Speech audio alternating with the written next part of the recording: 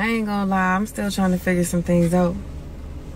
I'm still fighting for my reason. I'm still fighting my own demons. I'm still fighting my own doubts.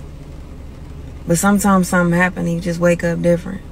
You wake up on the right side of your mind and decide to start living with intention. You wake up one day and decide to start making them changes. Taking chances, taking risks. You start making different arrangements.